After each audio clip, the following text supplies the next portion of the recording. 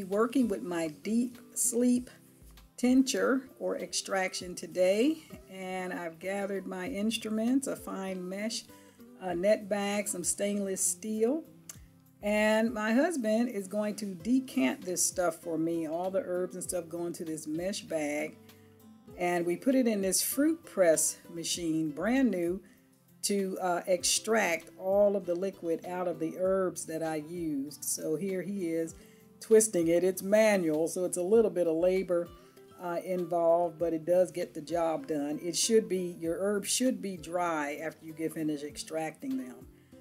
And so this is what it looks like when it is finished.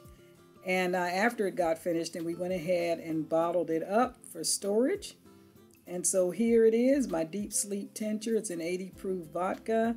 You can do it in vinegar or you can do it in glycerin. There's the recipe on the side of the bottle, and my recommended dosage for myself, since I'm the guinea pig in this operation.